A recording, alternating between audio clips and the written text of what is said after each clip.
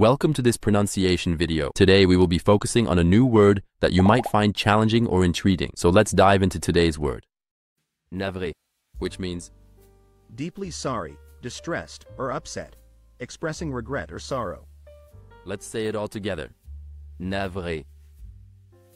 Navré. Navré. One more time. Navré. Navré. Navré. Thank you for joining us on this adventure in pronunciation. Remember, language is a journey, not a destination. Keep exploring, experimenting, and expanding your linguistic horizons. We'll see you next time.